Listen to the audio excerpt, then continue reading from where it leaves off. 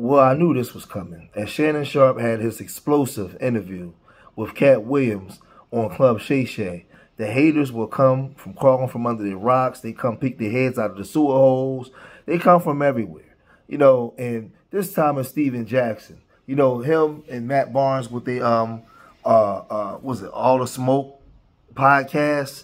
He comes on there and he's basically critiquing the interview, saying what he wouldn't have did, what Shannon should have did. Just typical Negro stuff that we actually do to each other all the time. Let's check out what he said on his Instagram Live in reference to Shannon Sharpe in that interview. We'll come right back. I got a couple things I want to say about the Shannon Sharpe Katt Williams interview. I look at that whole interview differently, bro. I look at it different. Considering, you know what I'm saying, we have one of the biggest shows and we've had guests that a lot of people can't get. We look at that interview a little different. Much love to all y'all. I got something, I just got a few things I want to say about that. And it has nothing to do with if Katt was telling the truth or not. Katt is my homeboy. Katt is me and Matt homeboy. That's our homeboy. We went on movie sets with Katt, hung with Katt. Katt is not lying. He don't roll a blunt. I sat on this bus with him for a couple hours. That did not roll one blunt. He had a chick rolling all his. He is not lying about that. He is not lying about none of that. He's not lying. He had somebody rolling and all that. And if y'all do remember, just put a 5 up. Just put a 5 up or the hand 5 sign. Do y'all remember the video we had with Terrell Owens? Do y'all remember that interview? Talking about real All the Smoke fans. Do y'all remember that interview? Okay. Bet. So y'all remember that interview. So y'all remember how hard he was going on Stephen A. Smith, right? Y'all remember how hard he was going on Stephen A. Smith, right? Hard, no freaky. But as you see during the show, when he was talking about Stephen A. and saying the things about Stephen A., me and Matt was making sure that we let him know, Tio, you our boy, but we with Stephen A. too. You know what I'm saying? So, you know what I'm saying? You can say what you want to say about him, but we kept pulling him back. You know what I'm saying? Because we with Stephen A. So we kept pulling him back to like, okay, yeah, we feel you, but you know what I'm saying? We just didn't let him go in on the man because we got a relationship with him. And on All the Smoke, we don't want, as much as we love Katt, we love to have Katt Williams on the show, but we wouldn't want no show like that. Because we got relationships with our guests. And we ain't clout chasing. If y'all notice, we ain't doing no clown on our show. We ain't doing no dumb dancing around, doing no clown. We ain't doing corny people. Like, we ain't clout chasing. We ain't bringing people on to demean people. We ain't doing none of that. Because we got relationships with our guests. And y'all wonder why we get the guests we get. Because we're not doing clicks. One, we a fan of the people we bring on our show. And two, we trying to give them their flowers. Now, you can't control what your guests say, but as an interviewer, you have to know how to pull back.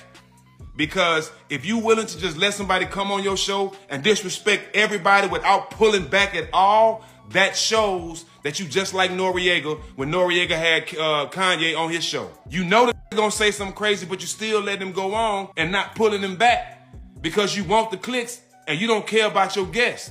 See, we have a relationship with all our guests. You know what I'm saying? And we wouldn't want that type of interview because we care about, you know what I'm saying? Like I said, we have a relationship, but that goes so Shannon has no relationship with his guests. No relationship, because he didn't take up for now one of them. You know what I'm saying? And to be honest, I'm not surprised. I'm not surprised, to be honest, because low-key hated on us. My people never lie to me. It's people that I love, that I talk to every day, that's in these offices. Hated on me. He tried to hate on me and Matt with our DraftKings deal. He tried to hate on Wayne. He tried to hate on Prime. That's just the truth, bro. But the show goes to show. You might be from the country, but that don't mean you from the hood.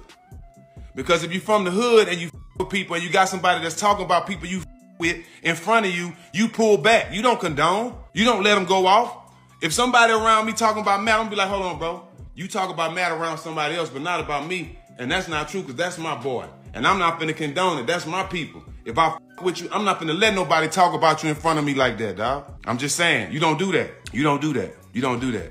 But it goes to show he don't have no relationship with his guests. You know what I'm saying? Clout chasing is easy, bro.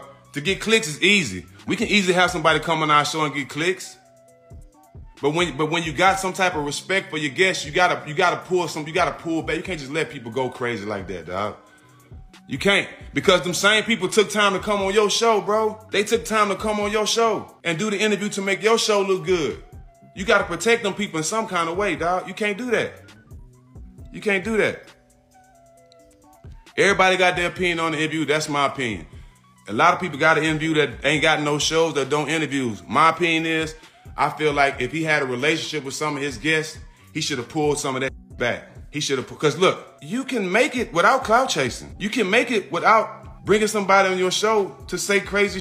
Like, you don't have to do that to be successful, bro. You don't. You don't have to do that to be successful. And we showing y'all, dog. We showing y'all. We don't do none of that clown.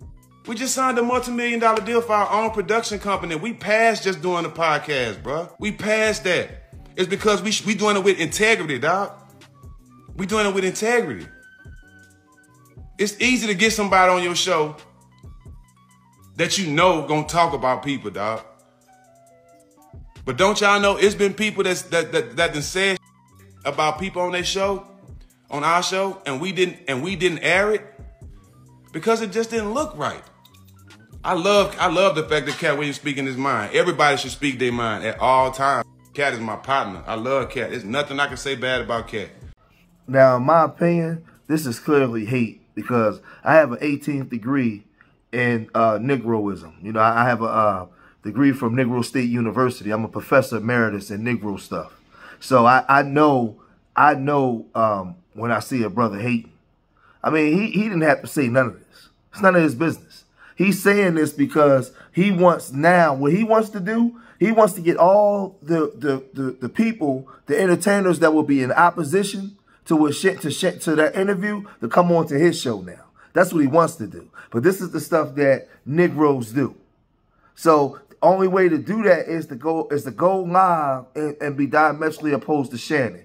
Go against Shannon. He see that Shannon's video is approaching 50 million. Let me go against Shannon so now I can get the Kevin Hart's to them to come on to my show. This is what we do to each other. This is what we do. He's like the guy. He's like the guy that snitched on Nat Turner. That got Nat Turner caught. But let's listen to what Shannon Sharpe had to say, and we'll come right back. And what's disappointing to me, because there are people that do what you and I do, yeah, that had so much to say, and it's only because of jealousy. Because I guarantee you, if Katt was on their podcast and did exactly what he did on my podcast, right, they would have never said what they're saying. Oh, no. That was the decision that I had to make in a split second, Ocho. Right. And what I always try to do is not talk over the guests. They come, okay, tell your side, tell your story. Tell it without me interrupting. And then if there's a point that I think I need to add or I need to, rephrase question, okay, we'll go there. But in that situation, Ocho, I've got to make a split second. I know I got cards. Okay, I want to start at this place. But he said, I want to tell you why I came. You offer a safe place, a safe space, right, for people to say and to get things. Okay, fine. And then he went. Now I'm teed up to ready to go in the direction that I think, because at the end of the day, Ocho, even though he went the direction that he went for 30 minutes, right, I still had to have structure. I still had to get the train back on the track. Right. Even though I don't think he was off the track, he wanted to get that off his chest. Right. Now he got that off his chest. Okay, now let's get to where you come from. How did you come to be? How did you leave Ohio? Why did you leave Ohio? How did you end up in Florida as a 13-year-old with a Rottweiler puppy in the back of an 18-wheeler? Right. How did that come about? What was the thought process? When did you know this was going to happen? Okay, what made you leave Florida and go to OKC, Oklahoma? But, man, it's just everybody got something to say. Man, bro, it's like everybody. But they never said anything. When I let Steve say what he said, when I let said what he said, when I've let everybody say what they said, nobody said anything. Yeah. Now, all of a sudden, because it goes viral, I guarantee you, Ocho, if this video had done 2.7 million views, nobody would have said a damn thing. No, not at all. Not at all. Not at all. Because Steve Harvey, go ahead. Go ahead, Ocho. They just upset that I'm assuming you got the interview. I did. You got the interview. I don't think there's a space or a person out there that I think he would have felt comfortable with, where he would have been as open and truthful. Right. With everybody is getting their info from their smartphone. They're watching on their phone. They're streaming their phone, iPads, computer, whatever. 2 hours, 46 minutes, and 5 seconds. Think about that. Yeah. That's a cowboy game. 27 million people. There are some sporting events that don't get watched by 27 million. That's what you're mad about. You're not mad about I didn't cut this man off. You're not mad about that. Oh, those are your boys and you let them talk about your boys. That's not what y'all mad about. That's not what you're mad about. Oh, you not even a journalist. He could have got so much meat off the bone. You're not mad about that. Right. You're mad that 27 million people right now. My subscribers on Club Shay Shay jumped up 500,000. That's what you mad about. You mad about now all of a sudden my IG, I'm over 3 million on that. That's what you mad about. The potential. Man, y'all know what's going to happen now? Man, somebody might come throw a boatload. Or that's what you mad about. Yeah. But when you was biting the apple, I never said anything negative about y'all. I gave you y'all credit. I never criticized anybody because the way I look at it, Ocho, everything I saw my brother do, I said I can do it.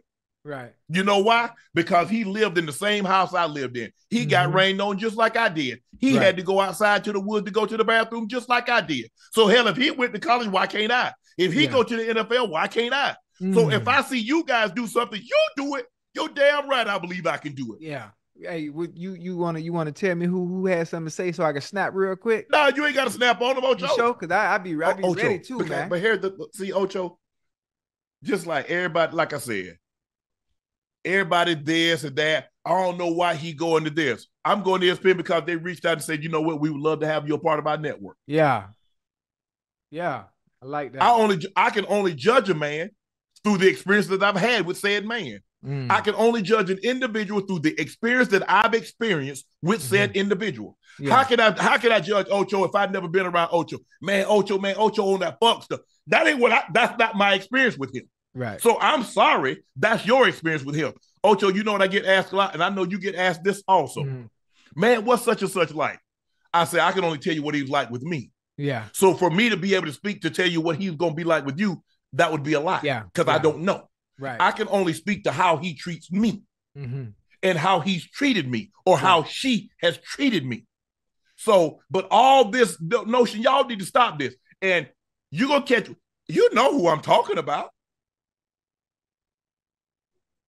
Oh, they know who I'm talking about. Oh, they do? Yes. Let me look at the chat. But that's what Chat, who we talk about, chat? Oh, okay. I see it now. Okay. But that's what it's about. It's about 27. Right. I mean, they make it seem like I've never had, like Steve Harvey's almost at 10 million. You're almost at 6 million. Coach Prime is at 6 million. DC Young Flies at 4 million. Yeah. I mean, I got not only do the whole episode, but I got breakout clips that's done 1 million views, that's done 2 million views, that's done 3 million views. They make it seem like I was peeling around, oh, my pod can have 45,000 views. No. I've had episodes that do 300,000 downloads. Yeah. Man, y'all need, and you wonder why you only have limited success. You think you having success, but think about how much more success you could have if you got that envy, that jealousy, and that hate out your heart. But y'all write all these little catchy phrases on your little page, and it's you. You write, all you doing is writing a memoir to yourself. Come on now. Come on, preacher. But you think, hey, look at this. I got this out the mud. I came from the trenches. Right. And you got more hate in your heart with all that you got, that you've been blessed with so much, and all you do is hate on a man that you think better. How about get better? Create better content. I'm going to tell you this, and I'm going to leave it alone, Ocho. Yes, sir. And this for everybody that's out there. You preaching right now. Just because you're first to do something, that don't mean you the best at it. Listen to me again, chat. Just because you're first, that doesn't mean you're the best. Because a lot of times people think, well, I was first. That don't mean you're the best. Come on now. So Roger Bannister was the first man to break the 4-minute mile. Is he the best mile of all time? Absolutely not. Nope. I like where you're going. So, if I'm not mistaken, Jim Hines was the first man to run a sub 10 second 100 meters. Was he the best 100 meter of all time? No. So just because you guys were the first, or you was a part of the first to do it, go ahead, Ocho. That don't mean you're the best at it. So I'm sorry, Chad, to get on my soapbox tonight, but sometimes I get frustrated when some people, what they try to do, they smile and hey, I'm all for you. I'm all about this. I'm all about that. And all the while, y'all hating. In closing, don't be a hater. If you a hater and you got hater in your heart, man, go somewhere and pray. Go somewhere and meditate or somewhere. But get that hate out your heart, man. Get that hate out. You're taking 4 or 5 years off your life just being a hater, man. Stop being a hater. I mean, yeah, I'm talking to you right there. Yeah, you. You just watching now. You. Yes, you. Stop hating. Get the hate out your heart, man. That's all I want to say, man. I'm going to cut this video short here, man, because I believe that the video is said everything it was supposed to say. Shannon responded, and I don't always agree with Shannon. I don't agree with a lot of things that Shannon do, but when it comes to this interview and the hate he getting, I know Negroes, and it's unnecessary. But leave your comments in the comment section. Let me know what you guys think. Subscribe to Street Media TV and get the hate out your goddamn heart. Peace.